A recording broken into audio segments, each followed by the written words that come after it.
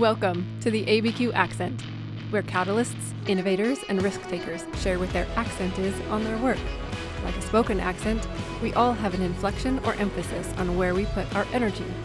Join us to learn how these folks are putting their accents to work, building their vision of the future, and how you can get involved. Hello, everyone. I'm Mariah Harrison, and this is the ABQ Accent. And today we have a very special guest, Cristina Rogers, an old friend. Welcome. Thanks for having me, Mariah. Yeah, my pleasure. My pleasure to be able to sit and hold still with you for a little bit, and I want to learn more about what you're doing. So right now, you're the executive director of the Barelas Community Coalition and Mainstreet program. Mm-hmm. Right? You have experience being a creative placemaking consultant. Yep. And you were also formerly the treasurer for the Barelas Community or Neighborhood Association for 6 years. Mm-hmm. So the work that you do, I would say, is acute. You work in a very particular area of town around particular projects, and I'm really interested in your background and what brought you to this work. So I grew up all over the world. My mom's from Spain. My father worked in the space program as a civilian, though. So we moved all over. Okay. Like an army brat, but in the space program. He worked at White Sands. So The longest I actually ever lived anywhere growing up was Las Cruces, New Mexico. Mm-hmm. So if I have a home state, it's New Mexico. Right And then I ended up here, kind of moved here for a relationship like so many people. Fell back in love with New Mexico, like a lot of people. Right. Come back. And then, because I grew up in Las Cruces, I knew northern New Mexico was a lot different. Mm-hmm. So, and I had been really interested in sustainability. And so I was interested in historic preservation. So I completed the program at UNM School of Architecture. Yeah. Learned a lot. It was under Director Chris Wilson. It was really great. The current director is actually on our board. Oh, nice. So there's a lot of continuity there. And there was just a couple of things that I found really frustrating. Sure. One of those was the development process, Mm-hmm. where it seemed like no one was winning. Like the physical development of neighborhoods. Yeah, like how out. to develop them, the community engagement. Mm-hmm. It didn't seem like the developers were even particularly winning. No one was happy. Yeah. And it just seemed like if we were all working together, it would be better for everyone. So that was actually the thing that piqued most of my interest. Mm-hmm. Then I took a little detour, went out to California to do some family stuff. And then I started creative placemaking. Okay. And And that's leveraging arts and culture to bring more people to the table and kind of break down silos in government. Because the government's, it's a big machine. right. And so, transit planning does not necessarily talk to economic development. So that's kind of what creative placemaking is about, and bringing more people to the table in a way that they can understand. And then hopefully you've got some cool art projects going too. Yeah, that are visible. Yeah. I actually did some consulting with the city, and then I coordinated a creative placemaking leadership summit. I remember that. Thanks. I attended. With a widespread partnership from the city, Yeah. and that was really amazing. I did a big, I was on a design team in Gallup to redevelop a couple blocks of their downtown Mm-hmm. as a creative placemaking consultant. But I lived in Barelas, and they just stole my heart. Yeah. And so when this position at the Barelas Community Coalition opened up, they asked me to join them, actually to do an incubation project at Right. 4th and Cole. Right. Yeah. And then they also needed a Mainstreet director. So I ended up just Rolling in. absorbing a couple of roles. And now we have a few large projects. You do. Yeah. And I feel like you've been a rock for that whole trajectory, like a cornerstone of that activity. And that's good. Kudos. I mean, I'm all right. Yeah. At the paperwork. I'm really good at the paperwork. And that's sometimes the most important part, especially for those of us that drown in it. So thank you. And I think the Creative Placemaking Summit, I'm glad you brought that that you mentioned that, because I remember those couple of days. There were critical relationships that I built from that when I was at the university. And, it's not the typical type of conference that maybe a staff member from the university would go to. But because of my interest in community development and neighborhood experiences, that made sense for me. So as I said, I made some relationships. I remember visiting a couple spots because we were visiting sites around town, not just sitting in conference rooms. That was really great. Thank you for that work.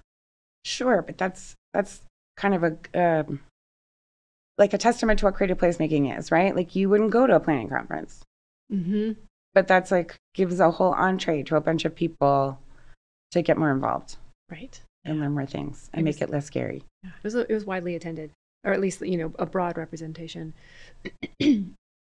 And so that sort of harkens back to how I met you. Was when I was at the university. I don't remember the actual project. I think it was more of a learning workshop where you attended to sort of just show up, and so did I, to learn more about what was happening. And it was held at the rainforest right after it had been built. And I think maybe we were talking about a pitch program or something around economic development, maybe for the Anderson School. Anyway, I digress. I remember that we just really got along, and I really loved your energy, and I was interested in learning more about you, and sort of here and there we've stuck together and reconnected, and I like it. And I'm so thankful. So there was more things about the work that you took from the historical preservation program at the University of New Mexico School of Architecture. Go Lobos, me too, double Lobo. What is it that you feel like, is there a perspective or a philosophy about historical preservation that sits with you that you sort of bring to your work regularly? Yeah, really fundamentally, it was very steeped in Indigenous planning. And so, like, I'm Basque. That's not a thing so I'm actually Basque, and we're one of the oldest Indigenous groups in Europe. Spell that, B-A-S. B-A-S-Q-U-E. It's northern Spain. And so that's not a thing that I'd actually thought about that much until I came here. So there's a whole history there that's very similar to tactics used in the States. Absolutely. To disconnect people. And Chris Wilson did a really great job of just starting with cosmology and where people say they came from, and beliefs, and how you treat the earth. Yeah. And, not unique to New Mexico, but unique to so many places. People build amazing buildings out of mud. Right. All over the world. Yeah. And so that was something that just really stuck with me, was just the sense of place and what connection means. That's, I think we still hold that so dear, and it's just in our DNA in New Mexico. And so that just always stayed with me. And so I sort of go in order of settlement when I listen to people. That's a really good point. That is an entirely different perspective. Like we so generalize about the city we might be currently living in, and not think about somebody else's, not only historical, familial, but the Indigenous pieces of the land that you're standing on. And I really love the way that you put that thinking when you talk to people. There. It comes up all the time. Yeah. Like, we're talking about Route 66 now. So we've got the anniversary coming up in 2026. I'm excited that we are incorporating all these layers, because not many people know that the Camino Real actually sits on the Indigenous footpath. So it's not like people reinvented the wheel. They had just guides. Because they had pavement. Yeah, there were well-worn trade routes. We followed those, and then the original Route 66 actually goes down 4th Street. It's the only place in the country where Route 66 crosses itself. Interesting. How does it cross? Where is that? 4th and Central. So it used to go south. Is it a roundabout? What does that look like? No, it's just the intersection. But how does it? So it used to go south. So it used to go south. One. There was like a whole different route that that just went down south, and then went down south into the South Valley. That makes sense. Yeah. No, and we don't think about it. I mean, I've seen the overlay map of both the old version and the current version. Yeah, so the old version is called pre-1937 alignment. Not really aligned. Not really. That's why we like it, though, isn't it? Yeah. Well, the Route 66 is a good example, because which anniversary are we coming up on? 100, right? I think the centennial. Yes. Official of, yeah. So, and because Barelas has a unique place in that history, are you working with any other parts of the nation that are doing a celebratory, peace event? Yeah. So, I mean, the official route is going to be along Central, especially because we have the longest. I'm so factoid based. We have the longest stretch in an urban area in the country. So it's mainly focused on that. But all 6 miles? 11. 11. I think Oh, it's 11 was what I 11. remember. Yeah. Okay. I have to check. But all the Mainstreet programs in the state are working together. We're coordinating. And then there's a Route 66 association that several of the people are involved in too. And then the city's got a lot going on. Right. So like downtown Main Street and Nob Hill Main Street are super involved in that planning work. So we've got stuff going on. Yeah, I'm excited to see that. Mm-hmm. A former guest on our podcast, actually, her father drove from Chicago with a friend of his down the entire old Route 66 through New Mexico to California just in the last 3 weeks. I think they just finished last week. Oh, wow. In an old, let's see, I'm going to get this wrong, 1950 Ford something or another. It was like 14 feet long, ginormous vehicle. Anyway, and of course they got a lot of looks and they're, it was a Cadillac, not a Ford. Yeah, they restored. Yeah. They restored a car and they've been driving along. Mm-hmm. And one of them's 90. Her dad is 90 and his buddy's, I don't know, 80 or something. And they just were like, we need to make this trip. And so as part of that, they involved Visit ABQ, and hopefully those videos will be posted during the celebration. That's awesome. It was kind of neat. We had a big party for him in Nob Hill. I'm kind of following along on Facebook. Yeah, neat. Mm-hmm. And so there's more to look forward to from this Route 66 celebration in your neighborhood and others. So let's talk a little bit more branching out into some of your other work. I know that when you were briefing me on some things I also didn't know besides you being Basque, you came to Albuquerque and hit the ground running with your own small business in Nob Hill, Richmond Street Studios. I'd love to hear more about that and how you transitioned the connections that you made into what you felt was more intentional community support. So I had a small business. I started actually in LA. I used to live in West Hollywood, right by the House of Blues. Right on. It actually started because I started hearing that silk pillowcases were a good thing. It was like some old Hollywood thing, and that sounded fascinating. I couldn't find one, and so I started manufacturing them. There you go. I started making them, but in kind of like a Robin Hood situation. The profits went to the Covenant House, this place that's for runaway and basically thrown away youth. Okay. So kids that ran away for whatever reason or got tossed out, they go to this place called the Covenant House. So that's what that was about. And then it just sort of turned into this eco-luxury lifestyle brand. I wanted to grow the business for a variety of reasons. I moved to Austin. And there I really I grew it, and then we had the crash, and at the same time I reunited with my first boyfriend. We got engaged and I moved back to Albuquerque, and he had just moved back where his parents were here. So don't try that at home. The reuniting 25 years later. There's a reason. But it was a really great thing, and I'm glad for the experience. Right. So that's how I ended up back in Albuquerque. So I brought the business with me. Okay. And I just continue doing that. There's a magazine article in ABQ, the journal, and I actually reference that maybe loft living is not the greatest for a relationship because there's like really only one door that closes. And so it was business, living, and partnership. Yeah, and we were actually both going to school together. Yeah, that's right. Yeah, it was a lot. That's just too much for. That's more than 2 peas in a pod. That is too much. Nothing's going to survive that. So, but my neighbor. So I said, okay, I'm gonna reevaluate the business because the crash had happened, and I need to get out. And I thought about working outside the house, and my neighbor happened to be the costume designer in Breaking Bad. Oh, right on. And the wardrobe supervisor who usually works with her was my brother's ex-girlfriend. Very small town. Yeah. Except the funniest part of the story is she didn't connect me with her. I just heard this person talking and I knew who it was from the descriptions. There you go. Like she is this beautiful person that only wears like white and black. like, it was just really incredible. So I was like, are you? And then just from being neighbors, and when I talked about some stuff, she said, oh, you'd be great at casting. So I just landed in casting on Breaking Bad. Heck yeah. Which was amazing. I thought it was going to be 6 months, and I ended up doing it for 3 years on a bunch of different shows and films. And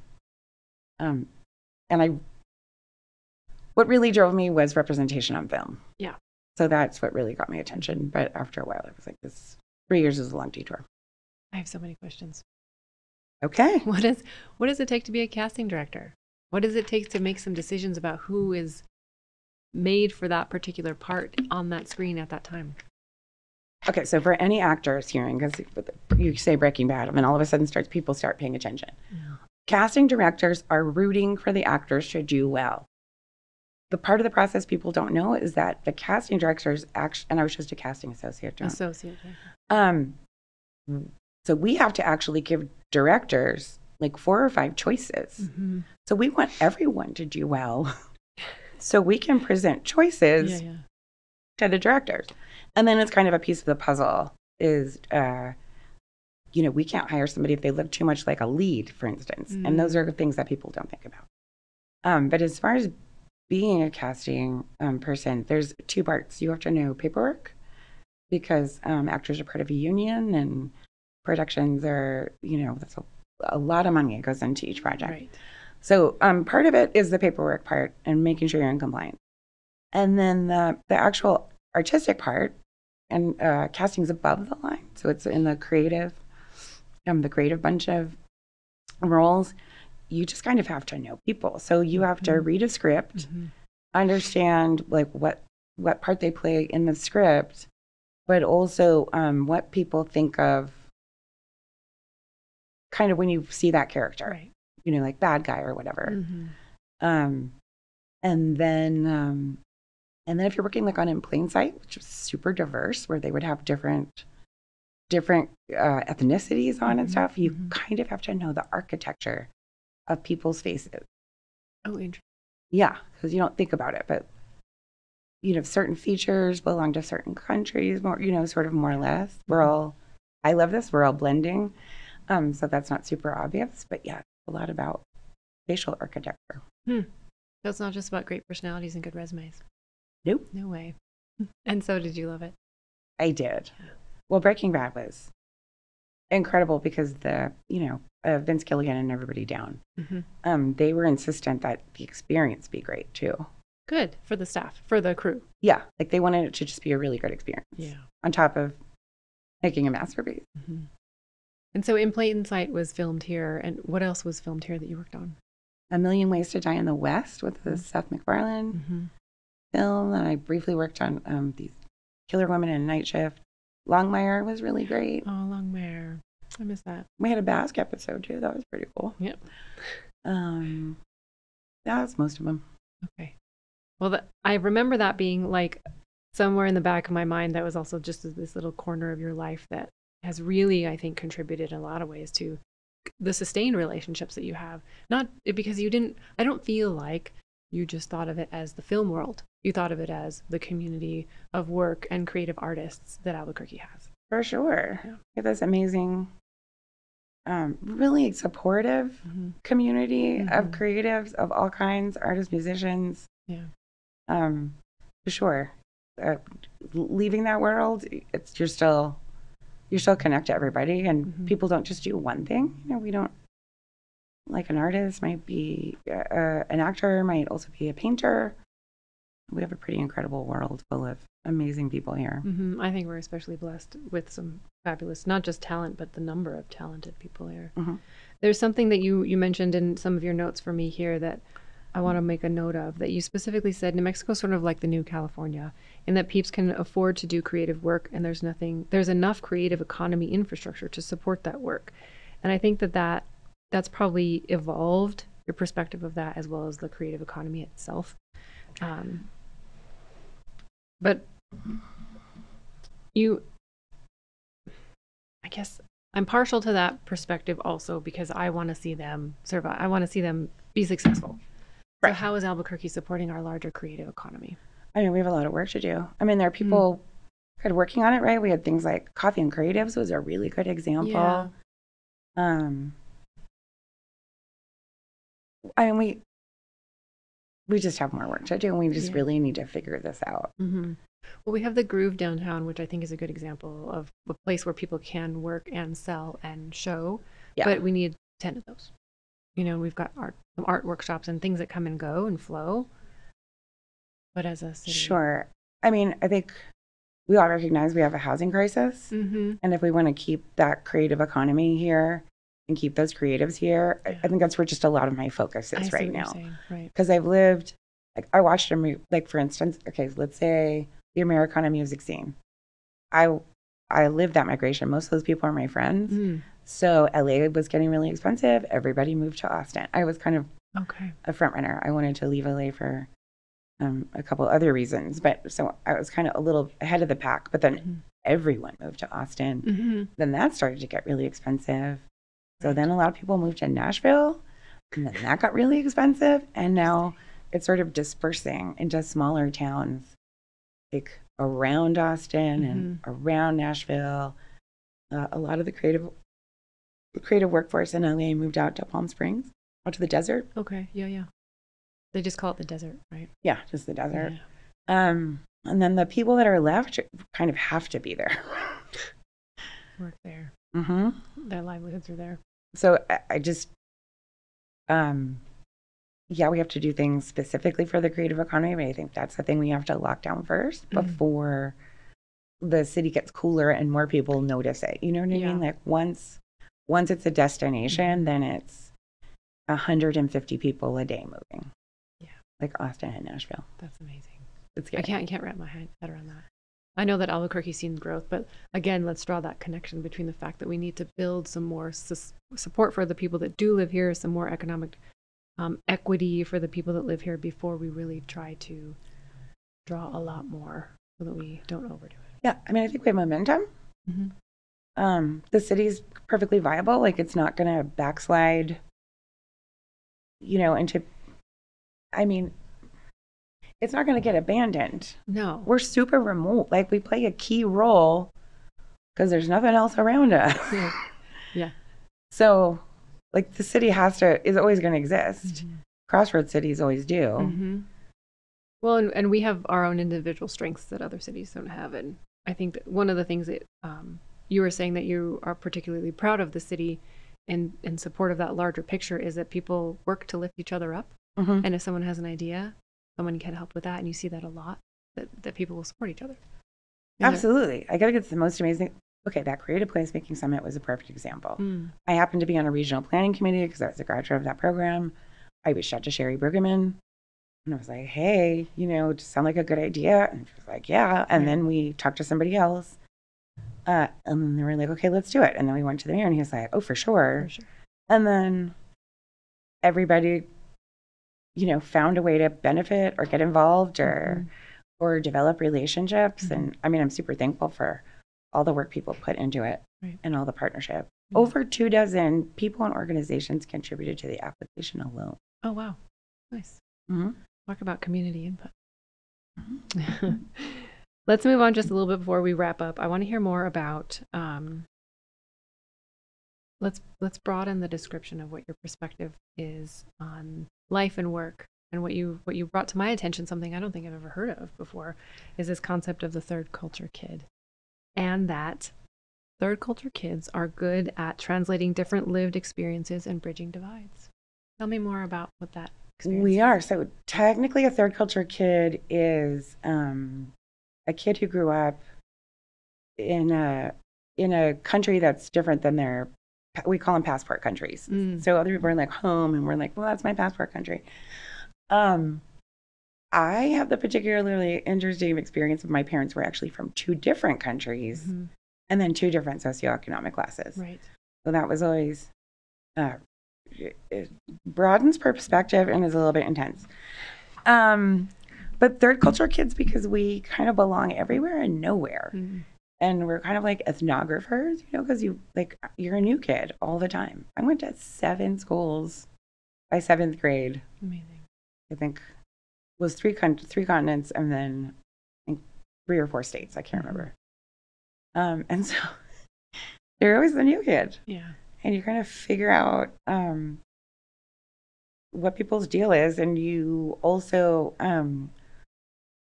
just really understand that everybody, like every place has its own system, it has its own vibe, it has its own kind of ways of doing things, and they're all kind of invented. So they're also a little bit unfair. Sure. A lot unfair. Yeah. Man-made systems. And then not the benefit. And especially if you just grew up with a lot of privilege, you're like, you know, when I lived in Tehran, I'm like, why are the construction workers rolled up in their prayer rugs and sleeping in a tent? Like, I don't.